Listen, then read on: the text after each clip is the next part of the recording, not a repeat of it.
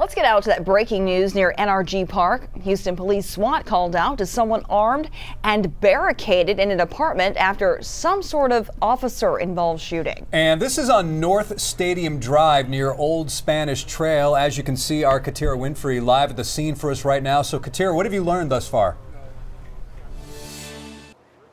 Hey guys, I've learned literally in the last 3 minutes, officials have everything under control, but you can see that the scene is still very much active. Now, the specifics of what's going on in terms of that first report of an officer-involved shooting, we still need to get that confirmed, but police say there was one person barricaded inside an apartment here at the Briar Greens apartment, not too far from NRG. Earlier, while we were waiting to get an update from police, I spoke to a couple of people who live in the apartment complex, and they say around 2:15, 2:30, that's when they first started seeing officers swarm the area, and then around 3 o'clock, that's when we started seeing the SWAT team show up.